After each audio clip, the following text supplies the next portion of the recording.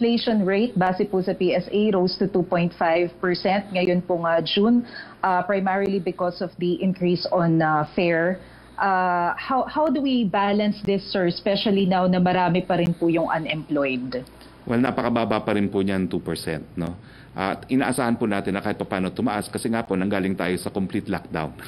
So siyempre po, habang nagbukas yung ekonomiya, mas tataas po ang supply, dahilan kung bakit tumataas din ang inflation rate dahil yan naman po ay supply and demand. No?